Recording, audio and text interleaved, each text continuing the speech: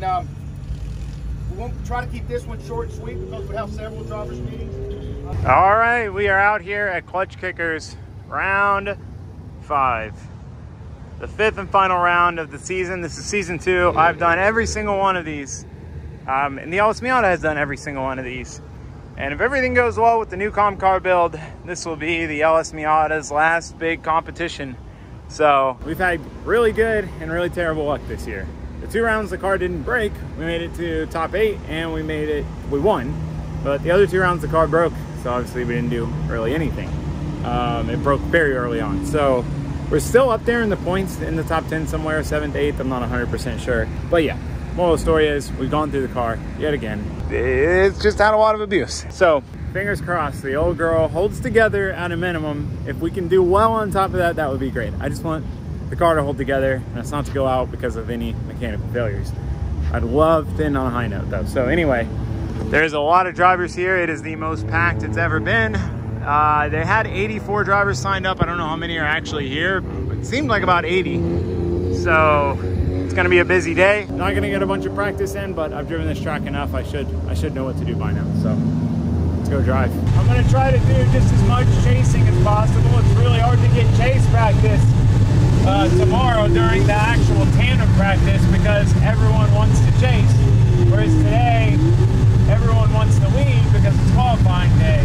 Or it's like qualifying for me is borderline irrelevant.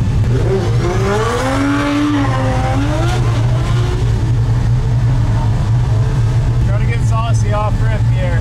I've got a decent bit of grip in the car. Probably a little too much for practice.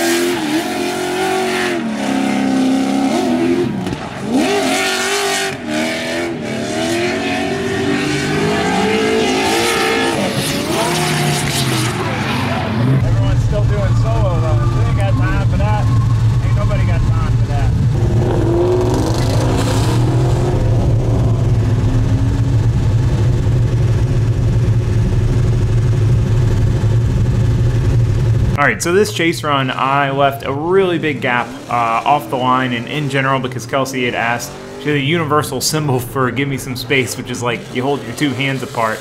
And she's still learning the track. This is her 2nd time here, so I didn't want to go gung-ho and try to run her door, and especially because she asked for me not to and for me to give her space. If something happened, I would feel terrible. So tried to play it super safe here, but still, you know, felt like a pretty good chase run. It was nice to tandem with Kelsey. We've known each other a long time, and I don't know if it's been a long time since we've tandem, and definitely not in cars like this.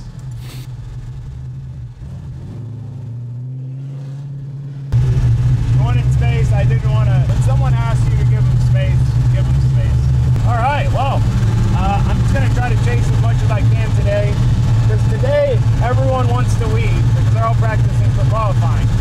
Tomorrow, tandem practice, everyone wants to chase. You'll have 5 people backed up in the chase line, no one wanting to lead. So I'm going to try to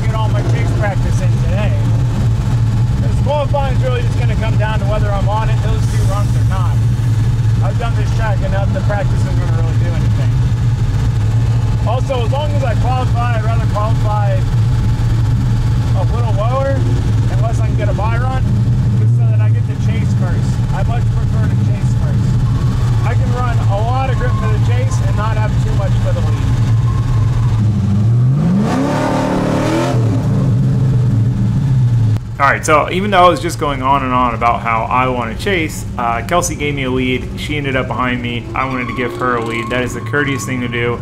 If someone gives you a lead, give them a lead. It's, especially if you're going to end up battling each other, but just in general. Don't be a chase lane hogger. A lot of people do that. And don't get me wrong, I'd rather just chase. It's more fun. It's better practice, but common courtesy thing to do. To give them a lead. So I wanted to give Kelsey a nice lead here since I've driven the track a bunch. She's learning it, but it's a little sloppy. I bumped the wall there, nice and clean, but that kind of threw me off for the transition, and then it wasn't the best lead. I felt kind of bad. I was trying to give her like a picture perfect lead to follow, but you know, hey, can't win them all.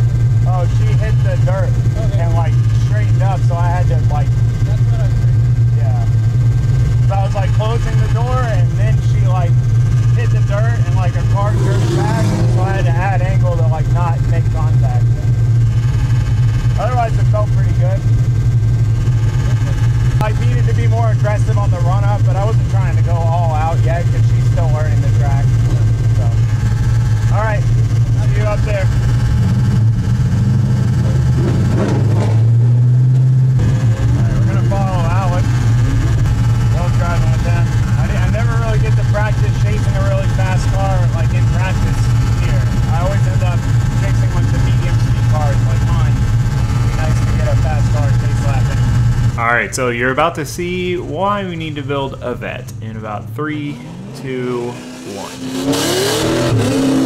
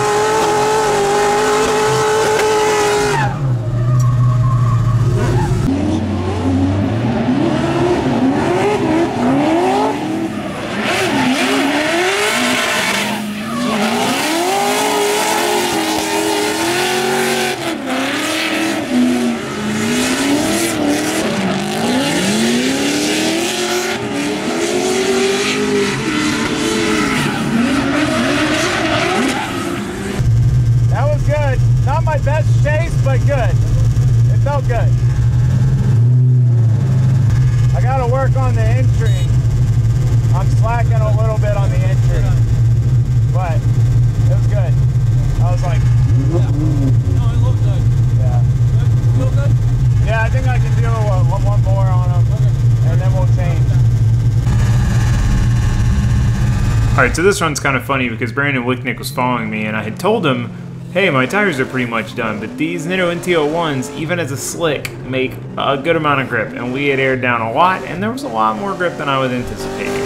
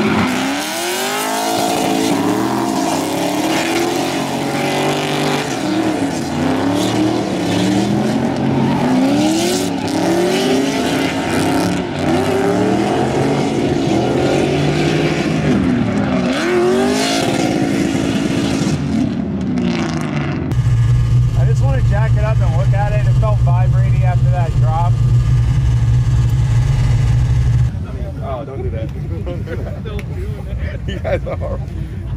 I'm gonna just laugh, that's it. You're not putting me out there. Alright, we're about to go out for qualifying. I'm not feeling super confident in my leads. Normally I do a bunch of leads because that's what everyone's doing.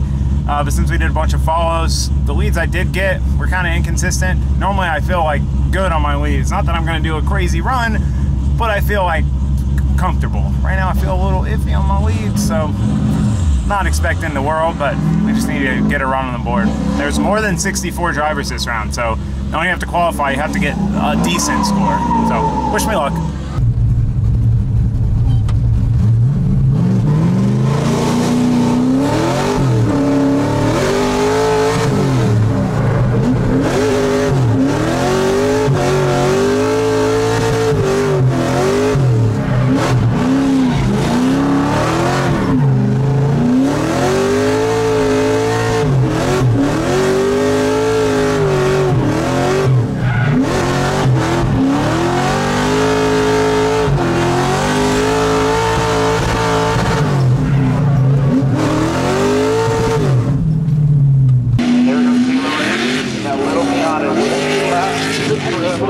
We'll find out. You guys definitely want to stay deep and follow this.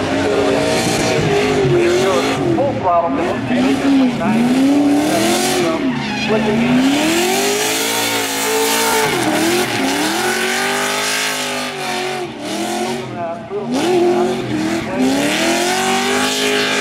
Third final out of the zone. Right, and out of throttle. Alright, that was better than I could have hoped for. Alright, well, I mean, we could probably leave these on here, honestly. I was about to change tires. So these are pretty cooked. They do still have some life once they're completely gone. I've got this set too that I pulled off during practice. These might be a little bit better condition here. Yeah, these are definitely better condition, I think. It's tough to say. Anyway, I want to put a new set on, but at the same time, if I put a new set on, this is like how you have to plan stuff for drifting. If I put a new set on, or for comps, right? One lap, and the qualifying laps are hard laps. I don't eat through the tires as much in practice and battles as I do in qualifying, because you're trying to stay forward the whole lap, yada yada. If I put a new set on, I'm going to take probably half the life out of them. So I'm not going to want to run them for the 1 hour practice, because I need to be able to get 4 or 5 laps in, which I can do on one set of tires, but not a half-use set of tires. So I'm not going to run them. I'm not going to run them for a battle. So they're just going to kind of be wasted. So I'm just going to run these tires that are pretty cooked already, and just see how it goes. All right, we're going to try listening to music with headphones while we drive. I've never tried this before.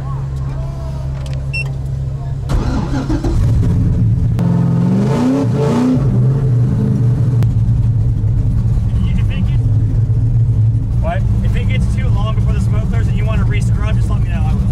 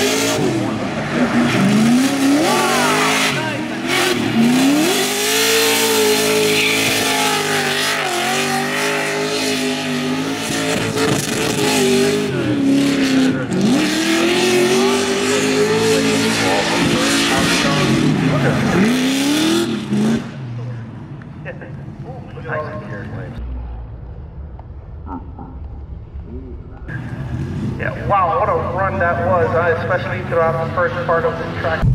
I messed up the transition. I tried to stay forward. I was just trying to get wild with it.